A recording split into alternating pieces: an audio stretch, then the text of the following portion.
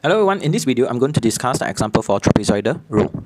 By using the trapezoidal method, obtain the approximate value of where we have integrate x multiplied with the exponent x squared dx with the limit 0 until 1 based on 4 subinterval correct to 4 decimal places. So in here they mentions that we have 4 subinterval, so we can write that n which is equals to 4. So first what we have to do, h is equals to, we have 1 minus 0 over the 4, where the h is equals to 0.25.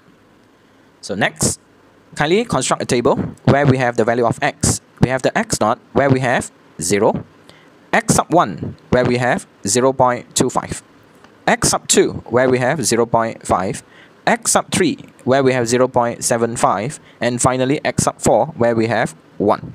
So we begin with the 0 and end with the 1.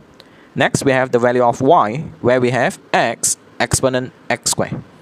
Kindly refers to the calculator. If we substitute 0, we have the y naught, which is equals to 0. Next, we have y sub 1. By referring to the calculator, we have 0.266, 1, 2, and 4. Continue, y sub 2, where we have 0.642013. Y sub 3, we have 1.316291. Continue, we have the y sub 4. If we substitute the 1, and we will have e to the power of 1. Next, total up the situation based on the column. So in here we have e to the power 1. So in here we have 2.224427. Next, substitute into the formula where we have h over the 2 bracket.